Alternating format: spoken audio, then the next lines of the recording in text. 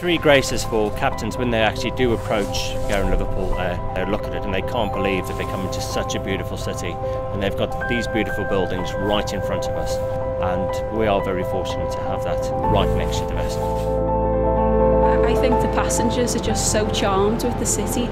Every time that they come in, there's just so much to see and do, and so surprised at how beautiful the city is and how much it's changed, and for the best as well. We like to give a happy and welcoming experience, and that's what we all strive to do. We all work together, we all have the same thing on our minds, and that is, let's make sure that every visitor to Liverpool Cruise Terminal and our wonderful city has the best time they possibly can. I do a lot of ship visits around the country, and without doubt, the team here are the best, the most efficient, the friendliest, and it is an absolute pleasure to deal with them.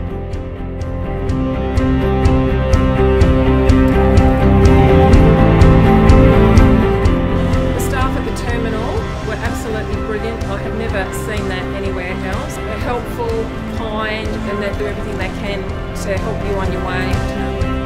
Being with my wife and enjoying the sights with her, I never thought Liverpool was so interesting. Lovely architecture, people are charming, and if you're a Beatles fan, there's no better place to go to. I've gone on 34 cruises, and I said, we were waking up this morning, and I said, honey, where is your best port? And it came out Liverpool. We never felt so welcomed. It was beautiful.